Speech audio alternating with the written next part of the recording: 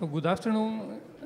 Let's start this the afternoon session of our meeting. It's my pleasure to introduce you Tobias Schulli. Tobias is working at ESRF for many years. He's now the head of the X-ray nanoprobe group and also the scientist in charge of the beamline ID1. And so thank you for coming, and nice to see you here. Yeah, thank you very much, Helio, for inviting me. It is really a great pleasure for me to be here and to be back to Campinas after 6 years. It had a very nice trip, I have to say. It makes things rather close, right? With overnight flight, I'm here. But fortunately, I didn't have to fly myself, otherwise I'd be more tired.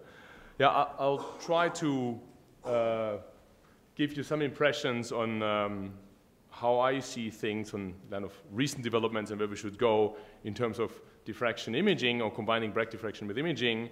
And I'll start with some introduction on nanoprobes in general. Right?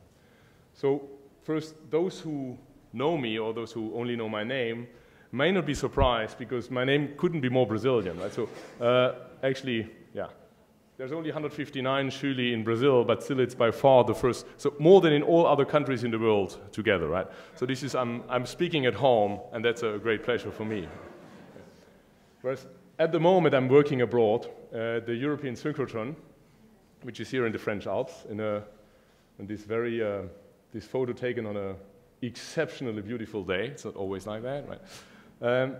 Yeah, and the European synchrotron, ESRF, we went through an upgrade phase 1 through which we built several beamlines, out of which ID1, where I'm in charge of. And we're now in the phase 2 of the upgrade, where we are upgrading the ring to make one of these multi-band achromat super brilliant sources. Right? As we've been listening to Harry's seminar this morning, we know already how, what a kind of leap that will be in terms of source brilliance. And this will be operational in 2020. So the X-ray nanoprobe group, just very quickly, we're 5 beamlines doing partially mainly diffraction, partially mainly spectroscopy or other imaging techniques like nanotomography, but most of the beamlines are combining several techniques, right? They're just specialized in one direction and then taking the other for free as much as possible. The beamlines we're building, right, when you make a conception of a new beamline or even more of a new source, right? Of course, we should always think what metrology tools do we need, right? Because that's what we're building, metrology tools. Of course, that can start with a reflection where we don't need metrology tools. So typically, static systems and crystals, so systems in their equilibrium are well understood, right? So then experimental physics may not be so useful, at least investments are less well justified. But of course, as soon as we're looking at dynamic systems, right, far from equilibrium or metastable systems, then, well, transitions, some time resolution may be necessary, right? Or if systems are too complex, even if they're static, right? Well, life is never static, but if systems are too complex to be understood in a simple manner, then we need new imaging tools, right? We need 3D spatial resolution to image devices, for example, right? Or life, living cells. And of course, chemical processes like catalysis, process chemistry, batteries. There we need time and spatial resolution, and there we need new tools. So that's kind of a few clear directions or ideas we have to think about when we want to design new beamlines. So that's how I try to outline the seminar here. I'll first give a kind of introduction into nanofocusing and also remind to everybody why is it complicated to nanofocus, right? X-rays. I will give some examples without trying to stuff in highlights here, just more examples that show most easily what those techniques can do, and then, of course, try to give an outlook on the new sources that we're all waiting for, right? So just nanofocusing, right? If you're using X-rays, I mean, X-ray light has been around for quite a while, and still we don't have X-ray microscopes like we have visible light microscopes, right? So it's not only a problem that we don't have the light, because we have the light. The problem is we don't have nice optics, right? So the refractive index depends on the polarizability of a material, okay? So the electron clouds are polarized and they react with a certain eigenfrequency. And that brings us to a mechanical equivalent, right? I've just taken it out of stolen it out of a textbook. So if we replace the polarization by the amplitude here, which is the mechanical amplitude of a driven oscillator, then this is more or less our electrodynamic equation of motion. And well, we have an eigenfrequency here, then we have the driving frequency, which is the light frequency, and we have some friction, etc., etc. So if we're now looking for several cases, visible light, in case of a large bandgap, semiconductor or a very good insulator, we're well below all excitation frequencies of electrons, and polarization goes towards a constant value, right? That is very fortunate because it means we can make eyeglasses that work for all colors, right? It's achromatic and there is refraction. If we go to the other end and we say, for the X-rays, we have not electron volts, we have tens of kilo electron volts. So we are way above, for most electrons, above all excitation frequencies. And then the polarization behaves like 1 over omega to the square, which means it goes very quickly towards 0, and it is very chromatic, okay? So we need monochromatic light if you want to use refractive optics, and the refraction will be 0. So that's bad news, right? That's why there is no X-ray microscopes, and that's why we have to fight so hard to get reasonable optics. Of course, optics have been around, but with all their drawbacks, right? We are far away from collecting light like we do for visible light. So there's mirrors, of course, that can focus and have reasonable efficiencies, the Kirkpatrick bias mirrors, right? Some of you may know better his daughter than if you want to be famous, you better sing than working on X-ray optics, right? But so these can focus, they can make nice images. There is refractive lenses, of course, with very tiny apertures because we need very strong curvature to get some refraction. And there is diffractive optics with all their advantages and drawbacks. So these are the optics that are around. The resolution, if you want to stay in realistic flux conditions and efficiencies and working distances, right, is hardly better than 50 nanometers. I mean, a factor of 10 can be negotiated here, right? But then you're in the nanometer race where you don't make experiments, but you make small beams. So this is something else. But we are far away from the wavelength limit here, right? So this is a kind of frustrating situation, but we can work with it, right? So we can focus and get some spatial resolution, right, with a small spot. And then, of course, in the easiest manner, we scan it across the sample, right? And then we get some image. And from the sample, we recover whatever we want, right? Either diffraction, small angle scattering, why not, spectroscopic information, et cetera, et cetera.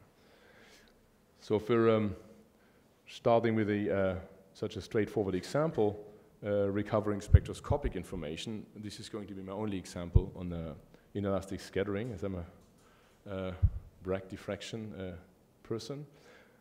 Yeah, then we can, for example, look at heavy metals in living matter, right? That's a very, very interesting story. And for example, nanoparticles of silver, zinc oxide, titanium dioxide are massively used, right, in cosmetics and medicine, and even in consumer products, right? But the first worry may be their use, for example, in medicine, right? You apply silver nanoparticles to skin burns, for example, and the ESRF group took biopsies from a person and checked where do the nanoparticles go, right, after treatment of the wound. And well, of course, you can take cross sections here and make images, right? You can understand that's relatively easy to do, and it's not a question of 50 nanometer resolution in such tissues. And the result is, even if it doesn't jump into the eye from these images, in this case, the nanoparticles, they don't go very deep, and the skin is renewed faster than the propagation of the silver in the body. In addition, we can take spectroscopic information and look at the corrosion of the silver in the body, right? Whether it remains silver or whatever happens to the silver. Okay, so that is no dramatic result here. But then, of course, all these metals and semiconductor nanoparticles are massively used even in washing powders, and well, they end up usually in the wastewater, right? And then there's a whole question to be asked, what is going to become out of them once in the wastewater? Because in Europe, usually the sludge, where most of these are retained in the end, right, is used as fertilizer in agriculture. So that means the silver nanoparticles, they end in the sludge used in agriculture. And we have another nice project here where people then studied the uptake of these nanoparticles in food crops, right? Just by making sections, looking at roots, looking at leaves, and looking at the fruit to track these nanoparticles in nature. So that's definitely a very important topic, the environmental impact of use of nanoparticles. Going back to diffraction, right? I've been telling you before that diffraction is eventually one of the most important applications also of the new sources, especially if you can drive spatial resolution beyond the optics limit.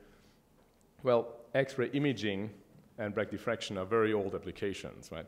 Usually, they're not connected to each other, as especially in diffraction, the angular resolution you want is used to trade in the spatial resolution. But not everybody's satisfied with reciprocal space only, especially if we have very heterogeneous samples, right? Complex samples that may require imaging tools and the information from Bragg diffraction. So let's think about a simple experiment. If you don't want to push to the nano limit, we have a flat two-dimensional powder. Of course, here focusing has its limits, because if you have a 50 nanometer beam, there is no powder anymore, right? But let's suppose a painting here, so a cultural heritage object, where in a painting, a few micrometer resolution is fine, that's perfectly fine. And then we scan such a painting here, recover the powder diffraction, and then in every point we get such a powder spectrum, and we can then automatically fit these spectra and trace a map of the prominence of different compounds in this painting, right? Like that, we can show, well, we can look at what colors, what was eventually the original color if it has been changed, right? If we find out which chemistry and compounds are in the paint today. So this is a, let's say, most simple approach for scanning diffraction. If we have more monocrystalline samples, or we want to have smaller beams, well, then we have to think about a slightly adapted version of this technique. And for that, the Beamline ID1 has been built. So to make Bragg diffraction compatible with imaging, of course, again, the simplest approach is we focus, we orient the sample beyond the Bragg diffraction conditions, and then we scan in the beam, and then we get such images here. Right? This is typically used for microelectronic devices. That's the example here, a small circuit board on the beamline shows at the same time that we need only little sample preparation, right? We can do the same thing under full field conditions. In that case, we condense the beam on the sample, so we illuminate the whole region of interest, we diffract, and in the diffracted beam we put our lenses, our optics, and we project an image on a camera. That means we make a 2D image in one shot, and the contrast is done a little bit like in topography, right, by diffraction. It's like lens-enhanced topography that works in the far field, which has some advantages, especially if you speak about thin films or samples that typically cannot be used in the near-field topography. And the third technique, highest resolution and in 3D, is the coherent reconstruction, right? Coherent diffraction imaging under Bragg conditions. So this is a most advanced technique, and eventually still requires most of the development. So now the diffraction, just starting with examples, we call that K-mapping, comes from quick mapping, right? What do? We focus a beam on the sample, we collect the diffracted intensity in an area detector, and then we scan the sample in the beam, right? Much faster than we see here. And of course, the diffracted signal will move on the area detector, and then at the same time, or after such a scan, well, we repeat the same thing for a couple of angles, right? So we make a kind of sequential rocking scan, which means in every point in real space here, we get a 3D reciprocal space map. So this can be done for any sample in principle, as long as we can orient it.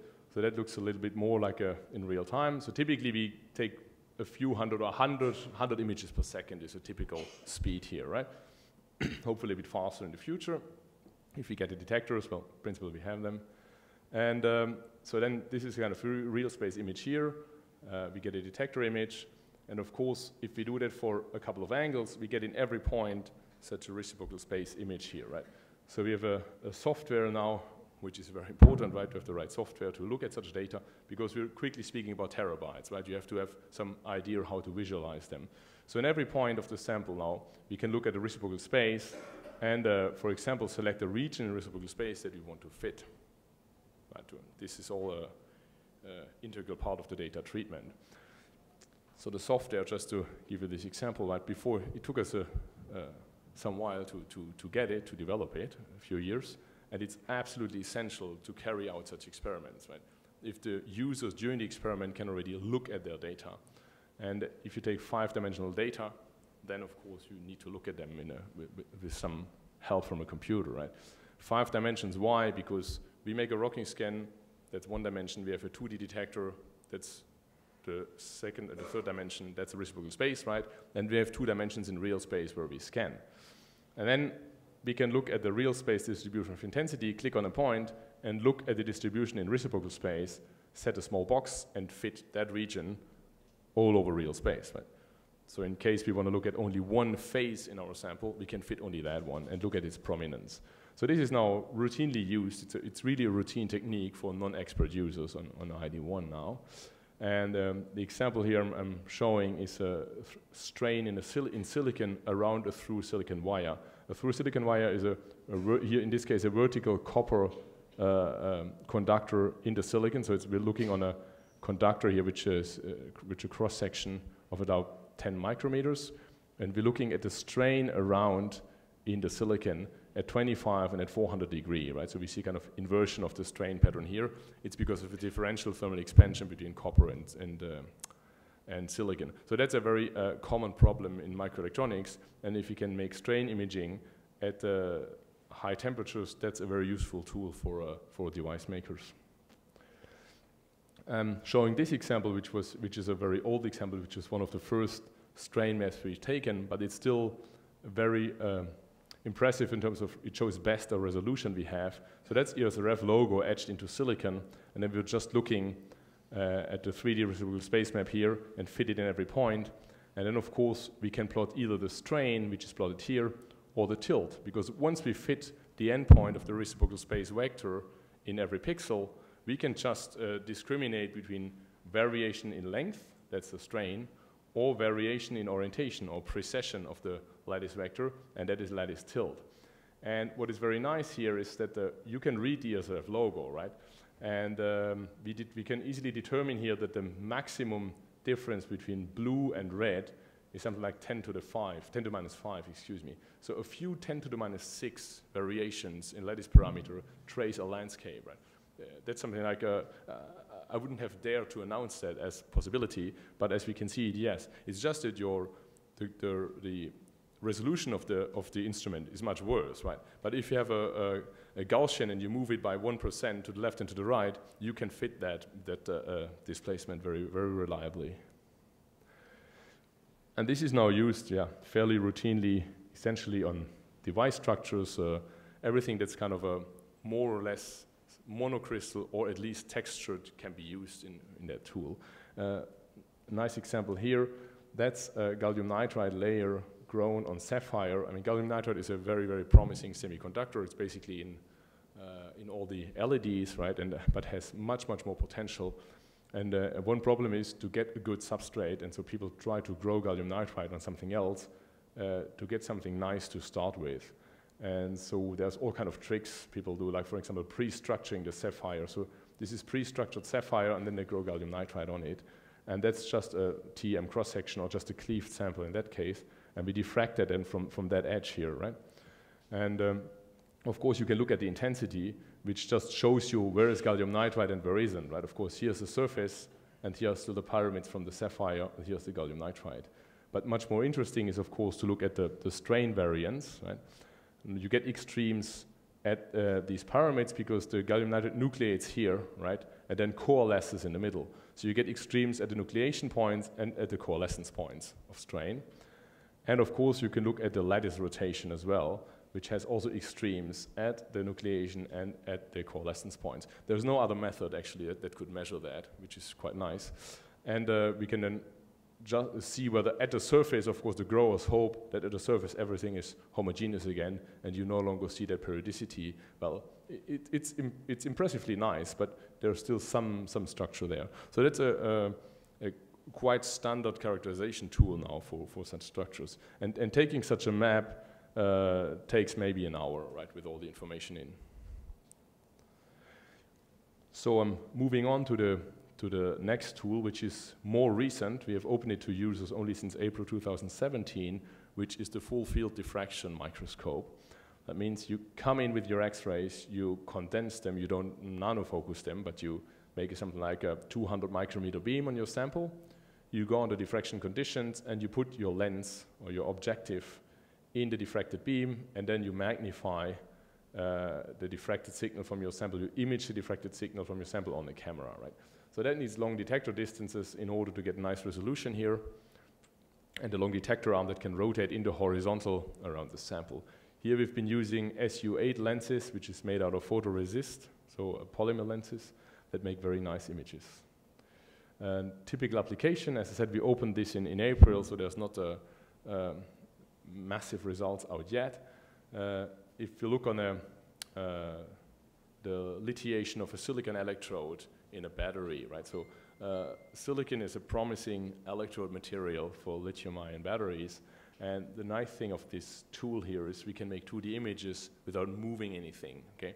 So we don't take here all of reciprocal space. We are sitting in one point in reciprocal space, and we see how it's evolving in real space during a certain process that we want to follow. So that's a very typical application of such a tool. And of course, we built our own battery to have a monocrystalline silicon electrode here. The resolution today is 100, 200 nanometers, limited by the optics, of course. That is also used for first operando synthesis of thin films. Here, this is a metal organic solar cell, a methylammonium solar cell, where people deposited it and then did some solvent annealing. And what we're looking at here is one prominent out-of-plane orientation of the crystallites and how that changes during the production, during the process. Because the stability of these new cells, they're very cheap to produce, but they're very unstable, and the stability depends on the texture, actually, that you obtain, the homogeneity of the texture, and there is out-of-plane orientations which are more stable, others that are less stable. So you want to follow how to get, which treatment you need to get the out-of-plane orientation you want.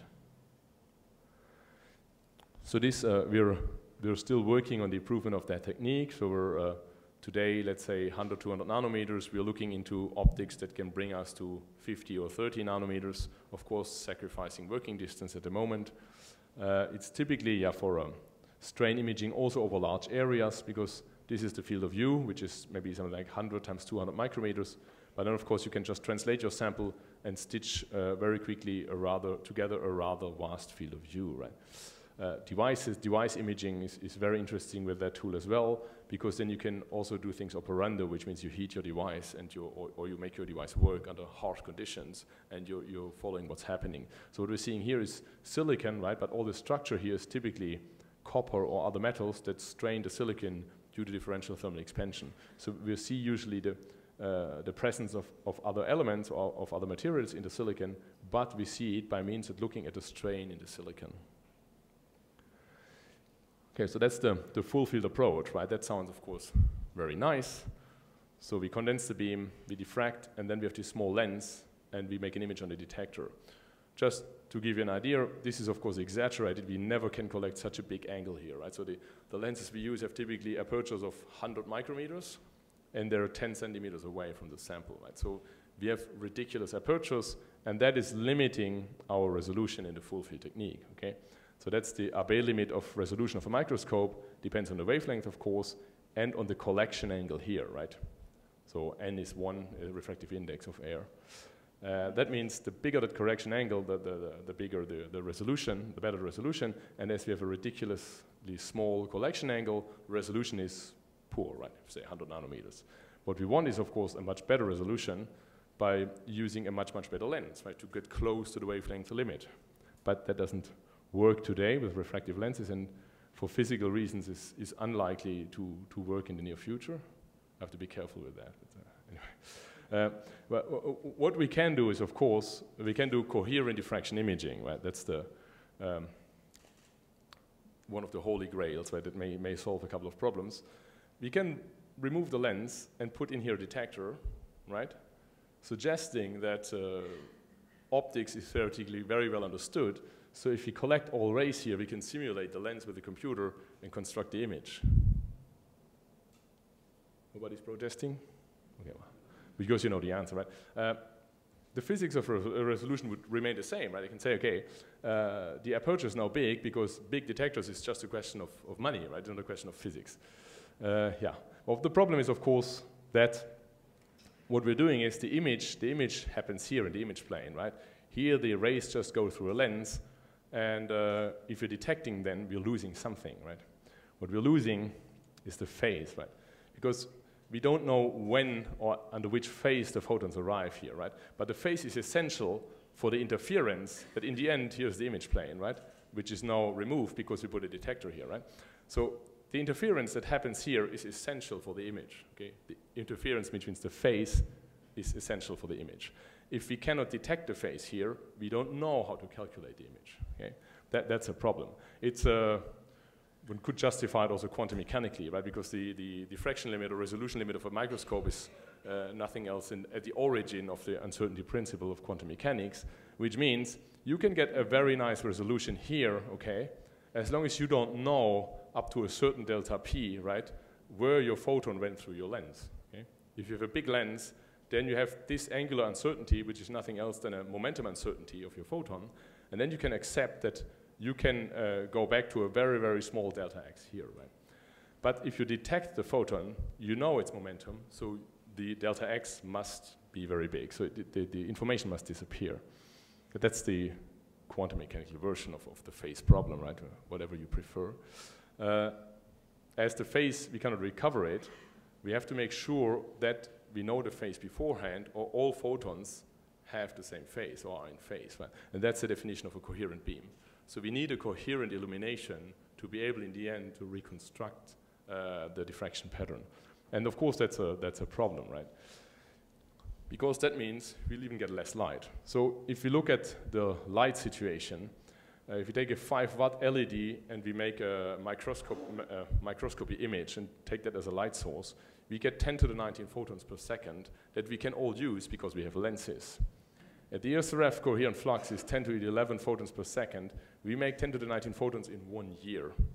And of course, X-ray tube flux is even more. You have to be very patient if you want to make your PhD in CDI on a tube. So it's one thing, and also it's a wasteful tool, right? Because we throw away everything, because today it's only 0.3% of the beam that we can use, right, in CDI. So how do we make a coherent beam, just for those who haven't never heard about that tool, right? We first need to think about what is the coherence length of our source, okay? So this guy here is almost looking on the axis, not really, right, on this source.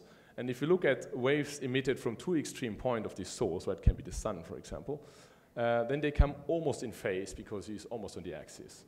Then we can define, okay, how far do I have to go away from the axis before the waves are no longer really in phase? So let's say I can define they're out of phase if they're by a quarter of lambda out of phase or something like that, right? Somewhere in between destructive and constructive interference.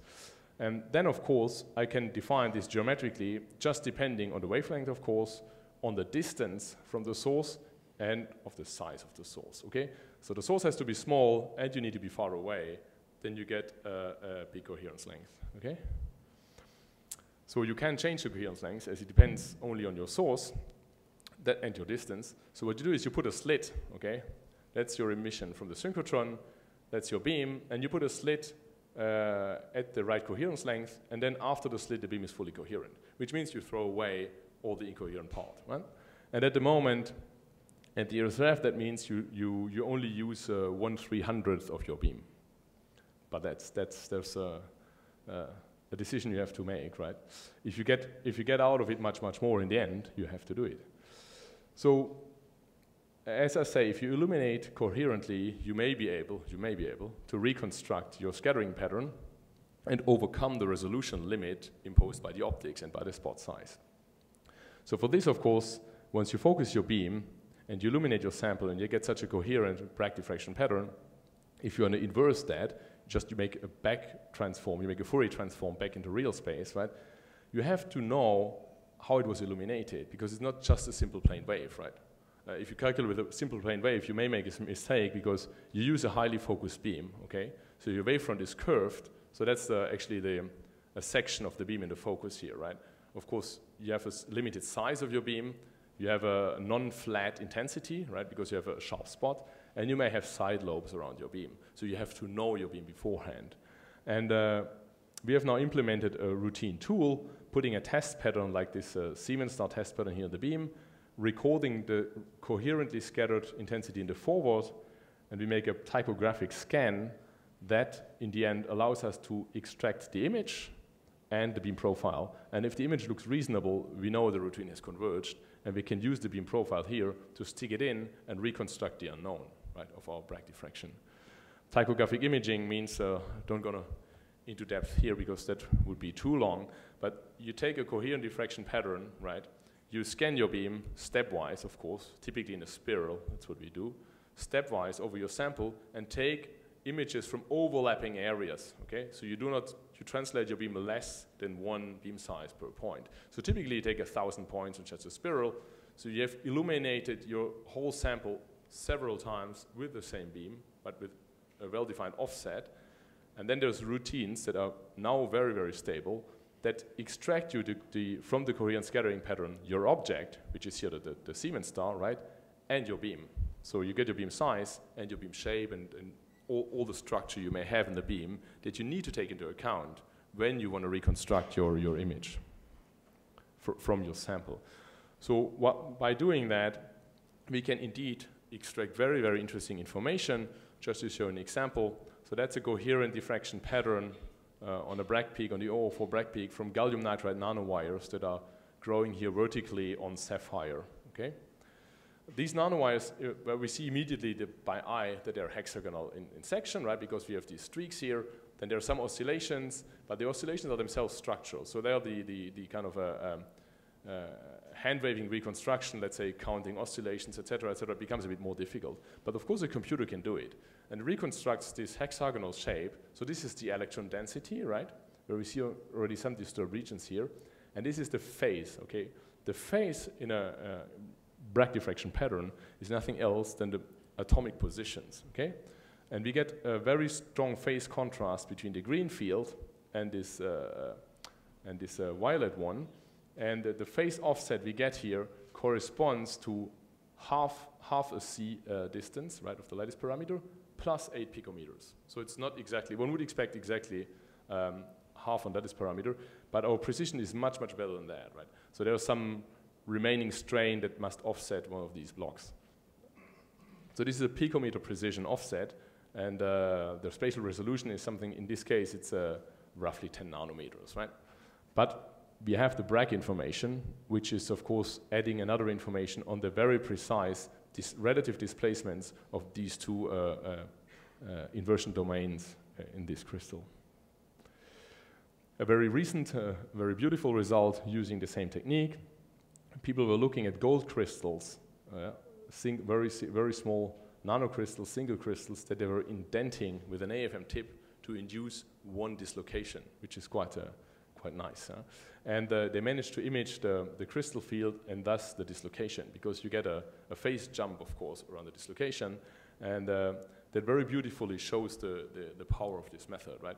Now you could, which will be done in the second paper eventually, right, anneal this crystal and look at the healing of this dislocation, for example, right, how it moves and finally heals out. So once we've a good control of that, of course, we may get back to the origins of X-rays, let's say, or the origins of synchrotron X-rays in particular. And X-rays are particularly strong in penetrating material and work with sample environments, for example, right? So operando condition, gas atmospheres, whatever, that makes X-rays interesting because electrons can't go there easily, right? So we start to look at now nanoparticles under different gas atmospheres. This is an SEM image of such a platinum nanoparticle. That's the reciprocal space map, and that's the reconstruction of the strain map of the nanoparticle. We see here extreme strain on the corners, right? And that has been already done under oxygen atmosphere. So there's already some stress by the gas adsorption on that particle. That at the moment takes many minutes, so it requires quite some stability of your whole setup, but it is possible. Okay? So now, of course, we have to work on that, because with the new sources, this is going to be a real game changer, because we're going to get so much more coherent flux that we can get very reasonable time resolution, which also will remove some of the restrictions in terms of stability, right? Something has to be there within a few nanometers for an hour is much more difficult than it has to remain there for a minute. Right? So that's when we're coming to the new sources, right? A very important thing is, I think we all understood from Harry's talk this morning that we're moving into another world, right? You're not going to get a synchrotron which makes things 2 times better, so you do the same thing as today, but in half a week instead of a week, right? You will get something, you get a completely new toy, right? So you have to think carefully what you want to do with it, and it's not so easy to anticipate, right? The future or where we may get to them. I like these 3 examples. Some kind of equilibrium between the big nations in Europe, let's say. I mean, everybody has something nice to say here, right? And all of them were more or less experts in their fields, right? Even though we would close differently today, right? They weren't stupid, right? And still, neither the inventors, that's quite astonishing, right? Nor the deciders, nor the users, right? Did the right thing or saw the right potential in their new toy. And that hasn't changed so much, I would say. So this danger is always there. Right? They were all living in the early 20th century, and none of them saw the second half of the 20th century as it really became. Right? But that's something people have pointed out quite often. Right? I like the writer Arthur Clarke, and he says, of course, usually even the most daring prophecies, right, seem very quickly ridiculous, right? If you look at how computers evolved and all these kind of things. So there's lots of examples for that. And we have to be careful to prepare very well everything that our tool is ready once we can use it, right? Because a tool is not only a synchrotron, it's also topics. We have to get the right users. We have to go in the direction of the right users. And of course, instead of showing you a new challenge, I show something that I think I've seen that graph already when I was in primary school 35 years ago, or something like that. But anyway, the challenge hasn't changed so much, right? So we know there's, in principle, a ridiculous amount of surface of the planet required to produce, for example, everything with solar energy, right? If you can pay for the panels. If you look, for example, on the other hand, the wheat production, well, we can take the opposite conclusion here, right? We can almost nowhere grow wheat, right? But we can get sun everywhere in the deserts. But still, as the technology of using biomass, right, is simple. We still use a lot of biomass, right? Brazil produces a lot of biomass. And if you look at the total efficiency, you get about 3 kilowatt hours per square meter per year. If you would get photovoltaic, for example, efficiency, you're already a factor of 100 higher, right? You're much more productive than biomass. And in addition, you could have it floating in the ocean, right, where you don't annoy, and you make no erosion. Yes, from agriculture. Of course, these are all stories, right? Why is it not done, or the progress here is amazing? Well, because we still can't really use the electricity when we produce it somewhere in the desert, right? And of course, not only for reasons of solar power, otherwise that problem probably would never be solved, right? But also because we want to move away from fossil sources. There's a lot of course, challenges now in power storage and power management in general, I could say it like that, which means conversion, chemical conversion, or batteries, right, of power. And that opens a vast field which requires very complex systems, right, complex processes, where a lot of material science meets a lot of chemistry. And this is clearly one of the examples that I cited before, where you need some time resolution, you need spatial resolution because the systems are too complex, right? And cannot easily be described by theory because usually there are systems which are nowhere in equilibrium, right? So this is just one example. We have to think like that, okay? Even if it seems difficult, we have, of course, to move into that direction. And of course, you're in this campus, you're already very good, right? You have already a whole institute called Institute for Energy and Materials, right? Just call it Institute for Energy Materials, right? This is what's going to end up with. So I think, but we have to anticipate the more complex experiments we will have to do with these new sources. Just a an example continuing on the operando. We are starting with, actually I was very amused when I saw that on the prospectus you got in your bag, there's a photo from Symmetry, which sells hexapods, and the photo is from our beamline. I was not aware of that, but it's quite fun. So we developed on our beamline a very small furnace that can also be used for gas atmospheres, right? So the drawing here, to heat and to make catalysis experiments under coherent diffraction imaging, which is already a challenge because you need very stable conditions, and if you heat, stability is never something very easy to get, right? And here's just very simple. You see here diffraction, only 2D diffraction images of a platinum nanoparticle during CO oxidation reaction. If you make a 2D reconstruction in real space, well, we can see by eye here something is changing.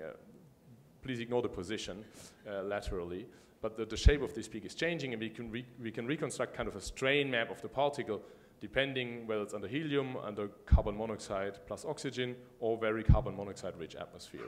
So we are sensitive to something, and we have to work out, right, better what we can extract. It's just the second example.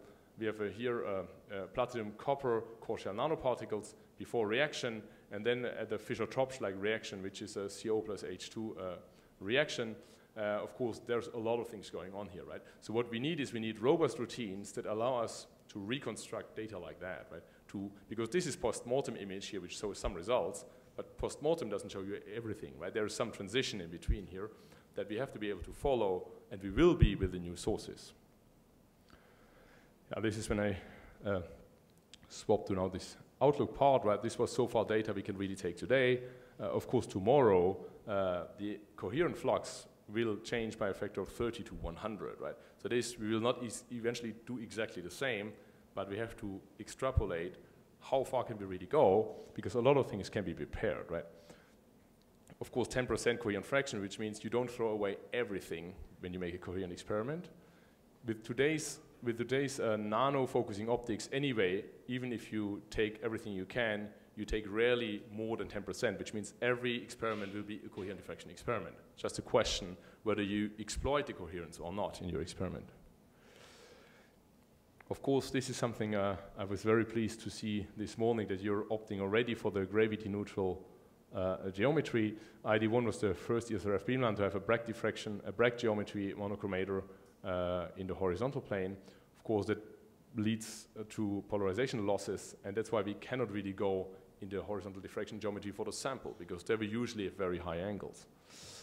That's why we need eventually to work on vertically polarizing undulators, and I'm really pleased to see that you're quite advanced in that. I'm surely would like to discuss a bit more with you about that. Of course, if you look further in the future, right, once the beamlines are really running, a few years will pass by eventually, so we should try to think already today what else needs to be adapted, right? For example, the longitudinal coherence, if you look at really small particles, it doesn't need to be a silicon 1-on-1, right? Because you will throw away intensity. So if you look at very small particles, you need to adapt your coherence length to use much more flux in the end. So we have done that already on ID1 with a high resolution multi-layer.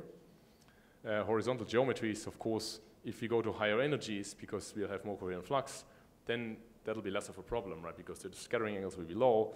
However, the high energies is maybe tempting, but I call this, it's not really a law, right? But the coherent flux, of course, goes down with lambda to the square, right?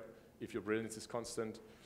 Detector efficiency, of course, usually doesn't get better with lambda, right? So let's say it like that. And of course, if you only look at one Bragg peak, which we're often doing today, right, in coherent diffraction imaging, because that's already a lot. If you get one, you're already very lucky. The integrated intensity of that Bragg peak will go down.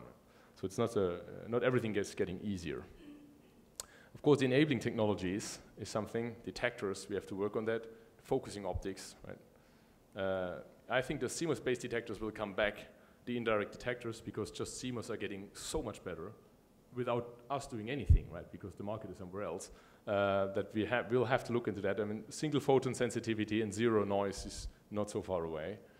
Multi-layer lower lenses will be, I think, something really important to work at.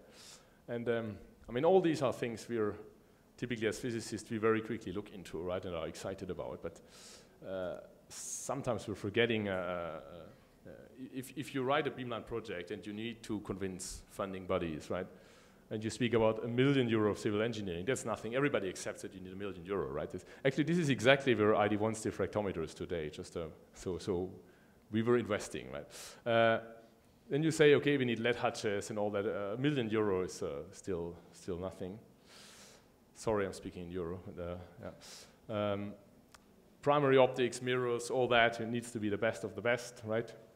Diffractometer, end station, mechanical engineering. You'll go through these numbers and you'll be able to justify them and nobody will scream, right? But then, let's say you say that, right? Because it needs to be a measurement, not an experiment.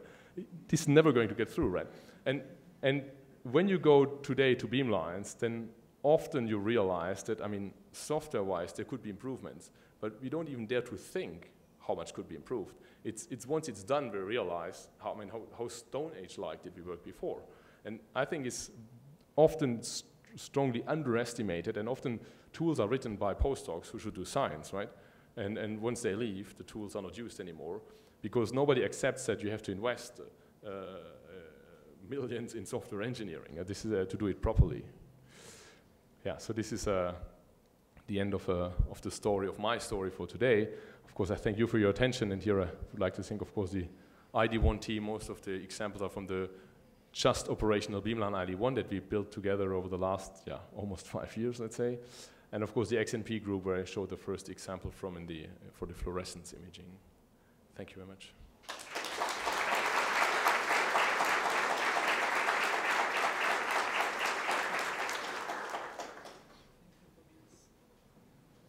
So, any questions?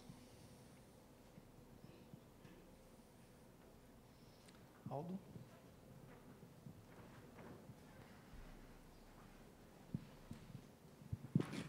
I would like to ask you something about coherent diffraction, lens-free coherent diffraction. Which are the main obstacles to reach resolution approaching the atomic resolution for this experiment? It's if I show you the images here, okay? It's very simple, actually. It's nothing else than numerical aperture, right? So you see these oscillations of the particles. So the further you get out in reciprocal space, okay, the better your resolution. We're ending here in a noise somewhere, right? So you need a big detector, of course, but often it's the amount of flux you have to generate intensity in the regions further out, right? And of course, if you look at here, this is a quite narrow region around the Bragg peak, right? If you look at the Q here, this is a 3.1 to 3.25 or something like that, right?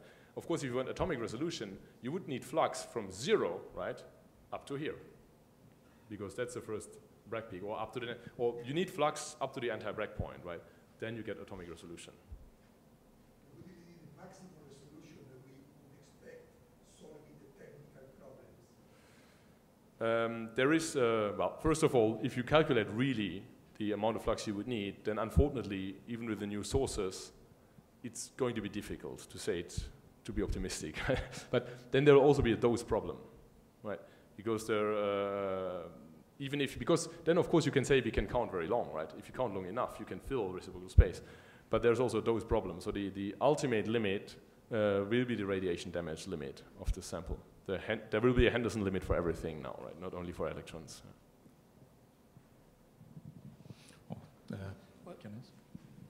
Thank you very much for a very inspiring talk, and well, it's great for us to hear about the forefront of especially coherent diffraction imaging, which is speaking up a lot of the pace for new sources. And so regarding that, if we probably in the early days of third generation synchrotrons, even ESRF, I think very few people thought that coherent diffraction imaging would achieve so much importance in new sources. Right? Including myself. Yeah, well. I could be part of the cartoon I made. And it's impressive that it's now in the plan, so anyone that can do it is trying to do better, and the synchrotrons that cannot do it like us are trying to build a new one to do it. So with the new sources, of course, as you said, we probably don't even know what we're going to do in the future, but would you have a hint, for instance, of what are we overlooking now that will be the future of these new sources? we must be overlooking probably, like it was in the past for third generation synchrotrons, probably where there's some areas that are starting to grow and that we don't foresee them now as the future. And maybe coherent diffraction imaging will be the most explored technique, but perhaps there's something we're overlooking. Well, if we don't worry about time resolution, so that otherwise we have to speak about the X-FELs, right? Then eventually atomic structure in very stable materials like glasses that can take high doses, right? Maybe something. Trying to reach the atomic resolution in a glass, right? But it's really useful to have because sure. It's so nobody there thinking about it because you need to go so far in the physical space. But one may be able to prepare samples in a way that they're extremely stable and can be illuminated for a long time without moving. That'll be very specific samples. Otherwise, I'm afraid I rather think about higher time resolution in these operando chemistry, the dynamics, go a little bit in the dynamics of chemical processes, right? Mm-hmm. Chemical reactions is femtoseconds, right? But chemical processes can be seconds in a battery, in an industrial catalyst, and to follow an evolution, swapping gases, etc., etc. So, but maybe that's too close already, right? Maybe I should extrapolate further, but maybe I'm too much obsessed by the energy topic and the batteries and the dynamics of that field. But so there's plenty of problems to be solved already with the new techniques that are waiting to be solved. Yes, yes. So in principle, what we're doing here is we are taking many, many minutes to get something. If we get it, we can at least do pseudostatic things, right? You can build a batch reactor and then keep your system, which is not really the process system, right? But at least we could establish it in a way that we can say, okay, with a factor of 100, we can go to the process. So this is something that we would like to... So adding a new dimension to image plus time and plus... Yeah. Okay. Whereas if you think in spatial resolution, you will improve a little bit. You have 3 dimensions, right? And you want to improve a little bit time, your factor of 100 is eaten away very quickly, right? Yeah. But of course you can focus on one and leave the others. Okay. Thank you very much again. So it seems that atomic resolution is a technical problem. Can you be more precise? No, because you need detectors that are sensitive to a very small amount of photons, and you have a high dynamics range. We have that. And then, I think in principle, you can go. It's technical, but it's more already only $1 or euro problem. I think that the real worry is those, and of course, keeping things very stable mechanically, even if the dose is okay. If you go quick. If you go quick, yes, but. Then at the moment, you don't have the flux for atomic resolution if you go quick, even with the new sources. It's clear. Question?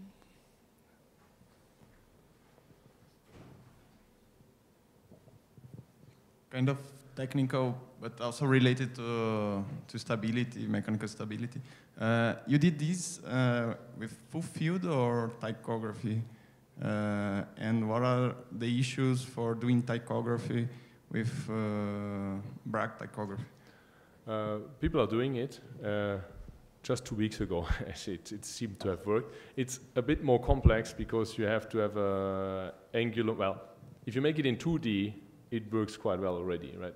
But usually, if people do Bragg, they wanna rock the sample, right, to have the full information reciprocal space, and then you need to do. Then you want to have some kind of 3D resolution, and at the moment, although in forward, right, in the forward scattering, the tychography is extremely stable and it's a routine technique, right? It's people press the button and do it. And the Bragg, so far, the algorithms have still problems with the data, let's say. But it is getting. We have people working only on algorithms, so there is progress, let's say. Of course, this needs to be done to not be limited by the field of view of the small beam.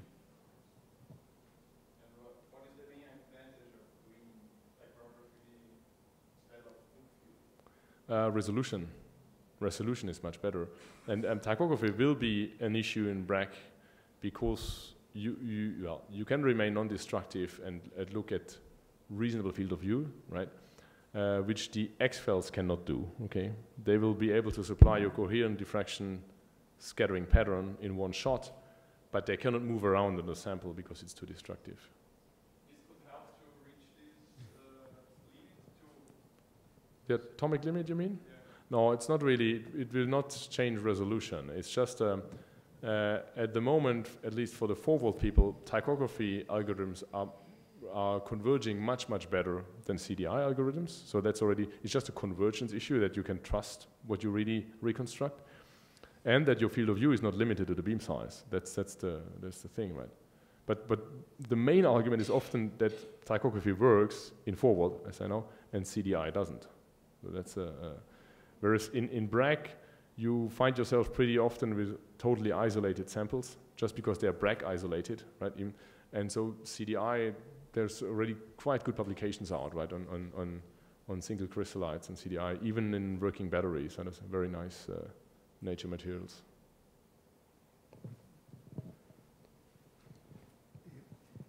When you try to study a nanocrystal, I heard that the photon packet move the nanocrystal.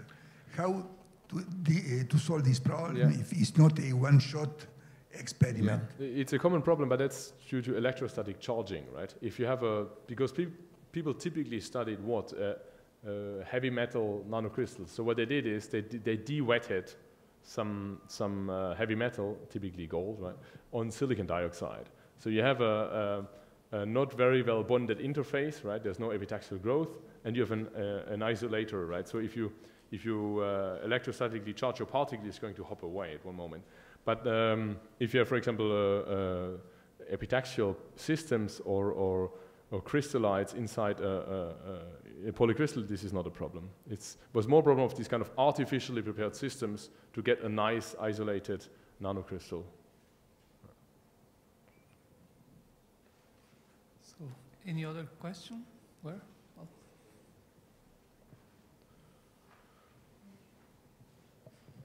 A very interesting talk, and I'd like to have some more details about the diffraction data you take.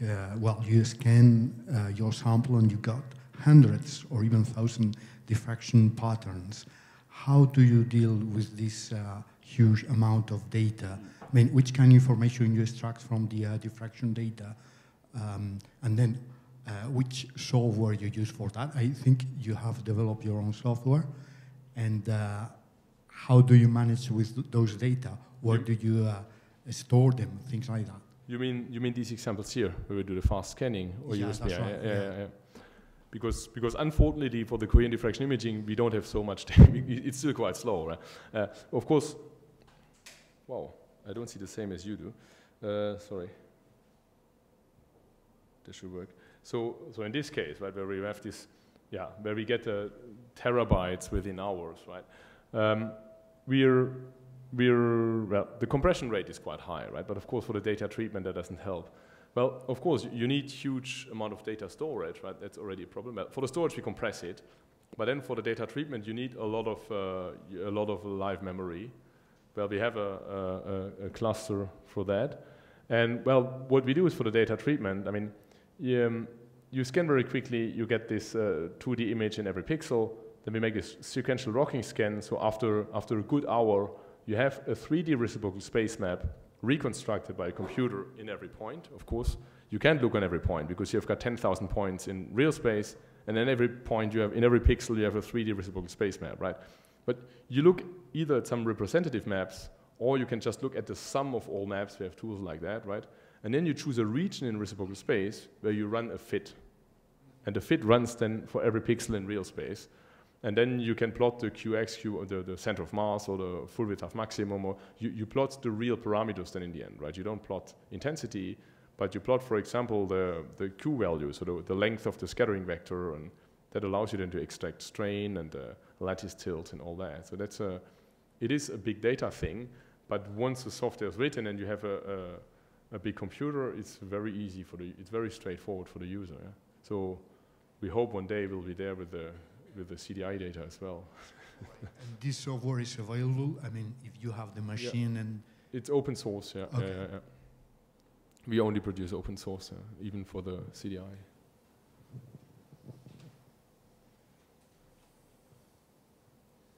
Okay. Thank you, Tobias, again. Thank you.